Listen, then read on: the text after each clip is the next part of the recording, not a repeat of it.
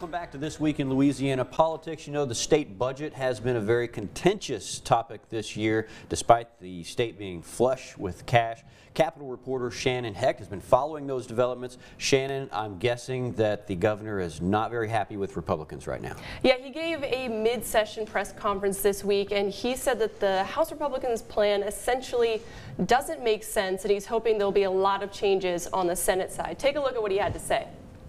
Budget talks are swirling around the Capitol after House Republicans made major changes to the governor's proposal. With the removal of teacher pay raises and not backfilling lost federal money for early childhood education, many are looking to the Senate to change the course. The idea that we can't fashion a budget that reflects our priorities, given the funding that is available because of the condition of our economy right now, which is strong and firing on all cylinders, that would be beyond irresponsible. It's hard for me to fathom. The Republicans say they did not want to bust the constitutional spending cap and want to avoid doing so by paying down teacher retirement debt. But the governor disagrees that busting the cap for these investments is a bad thing. He says the cap was put in place when state funding was much more unpredictable and based on the oil and gas industry. It wasn't intended to prevent any expenditures under the current circumstances.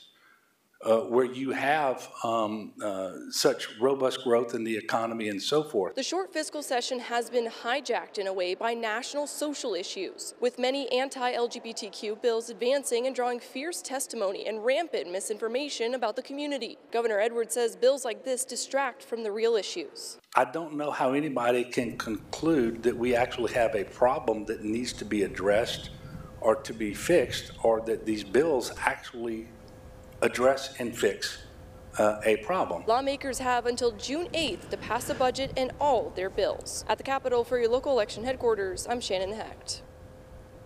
Okay, so the governor and the Democrats are obviously saying those mean old Republicans, they've taken away the teacher pay raise.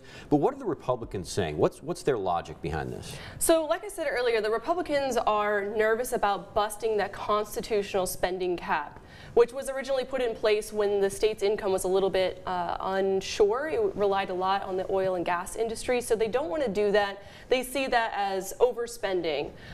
So they instead are going to put some of that money from the early childhood education and the teacher pay raises into paying down teacher retirement debt, which the state has already been putting about 10% towards since John Bel Edwards took office. So it's been good payments, but they want to make a bigger payment, and they say that those savings will allow the locals to implement a teacher pay raise, but charter schools will not be able to get in on that, and many are worried that the locals will instead use that money to build a new gym or catch up on other construction projects or what have you. So there's no promise that it'll be a teacher pay raise, and there's also no promise that it'll be the same amount that the governor is proposing for a statewide blanket raise. Right, so they do have a plan, it's just not one that the governor or the Democrats like very much.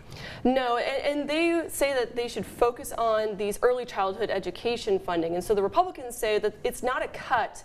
Rather, they are not backfilling the lost COVID aid from the feds, but we've, as a state, have really focused on investing in early childhood education. We see the results of it, the importance of it, so the governor wants to make sure that every child has a seat in these programs, and if we roll back that $51 million as the Republicans are proposing, about 4,000 children are going to lose their seat that they had under that COVID funding.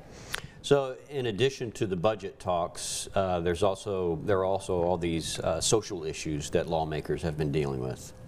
Right. It's a short fiscal session, so normally there's big focus on the budget, tax reform and everything, but with this national push that we're seeing, there's been a lot of anti-LGBTQ legislation being brought here. Our own version of the Don't Say Gay, trying to ban gender-affirming care for minors.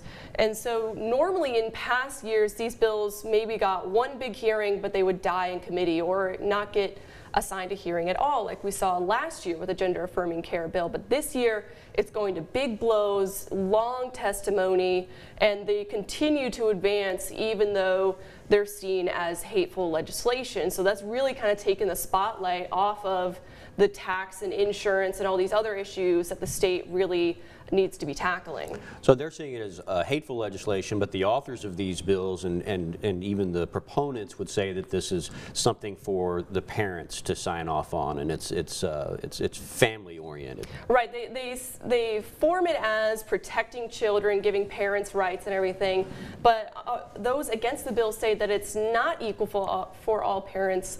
Parents of transgender children, of gay children and everything are not getting equal rights here, and a lot of the LGBT community feels that this very specifically targets them. Same with the library bills, trying to keep certain books away from children. So it's been a lot of emotional, passionate testimony on both sides on this. Yeah. All right. Well, we know you're going to keep an eye on it for the rest of the week. Yes, sir. All right. Thank you. Stay with us. We'll be right back.